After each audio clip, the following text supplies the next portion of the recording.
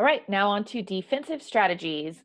First, what is the importance of defense? We would say it's a top priority. You've heard the quote, defense wins championships. That certainly applies to volleyball. And not only is it important competitively, but from a standpoint of establishing a good culture on our team, defense is hugely a part of that culture where we want to show that we have effort and we have tenacity, especially when it comes to defense.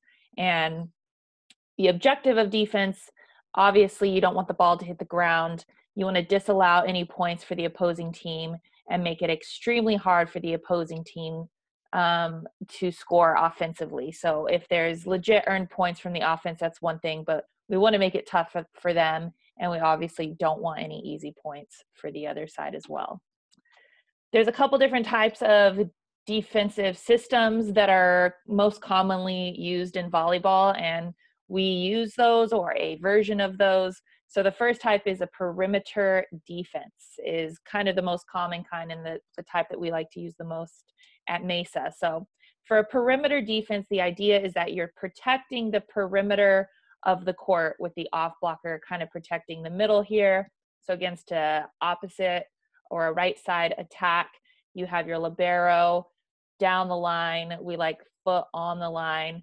The opposite or setter is kind of shifting into the angle. And then the middle back person here is also usually shifting towards the angle, but a little bit more of a read position here where if they see a seam, they can step up into the seam, or if they see that hitter's turning, that they can go to the line. But generally speaking, the middle back person is in charge of taking care of sort of this back line. And then this person's in charge of taking care of this sideline.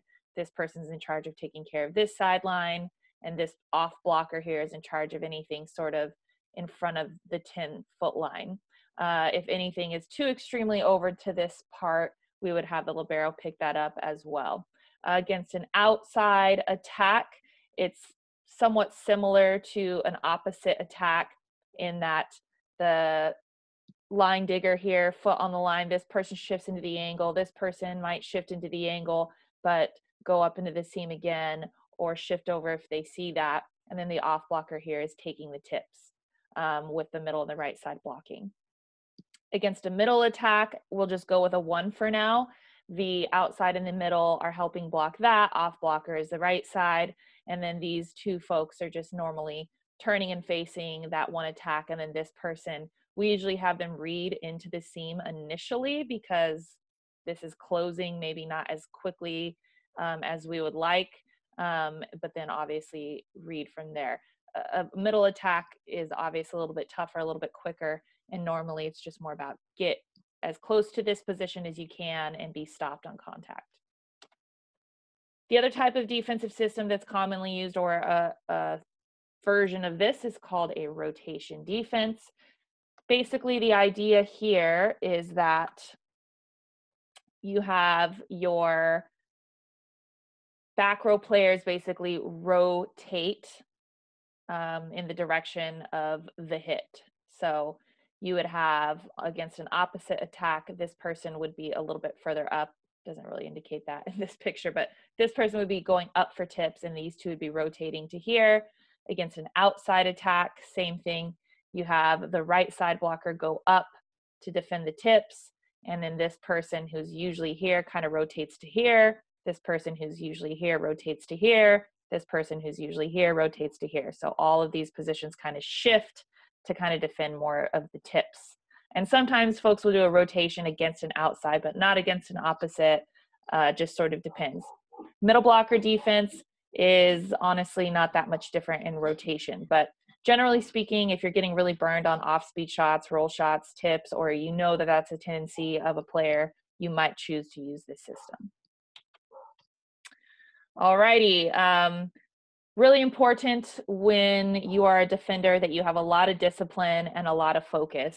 There is very little time on defense to make sure you're in the right place, make sure you're stopped, and make sure that you're reading the right things. So the first thing is that you work on always being in the good ready position and the good ready posture, because defense requires a lot of pursuit and a lot of movement. And if you're not in the proper position to do that, or you're taking negative steps, or you're having to go from high to low, that just takes up time that you don't have. So cues to yourself as a defender is get to your position, get stopped, and then make sure that your eyes are on the correct thing. So to the next bullet point, what are you looking at? What are you reading? Generally speaking, you first need to find out where that set is going so you know where to go defensively. You got to make sure that you're looking at the quality of the set so that you can kind of decipher what you think the hitter can hit. And then from there, angle of approach, looking at the hitter's shoulders if they're turning one way or the other, as well as looking at the arm swing itself. If you see the arm come all the way back, you might anticipate a full swing. If you see that hand kind of out to the side, you might be looking more for something off speed, and making sure that we're, again, not just looking at the ball and reacting to the ball, but looking at all the other things on the front end, the quality of the set, the angle of approach, the speed of the approach, and then anything that the hitter's body kind of shows you. And that kind of all plays into reading. And generally speaking, you have to make all of those reads, be decisive with what you see, be confident with what you see, but also be able to adjust. So all of the defensive positions that we showed you earlier, those are just starting points. And then from there, you have to read, you have to react. And if you read or incorrectly, you have to be able to adjust. Generally speaking, again, absolutely nothing hits the floor without maximum pursuit. And we ask, of course, that you go all out, you be overly aggressive. And if you can play with that sort of mentality, again, to the original point, you're not going to be giving up easy points, and you're going to be making it really tough on the offense.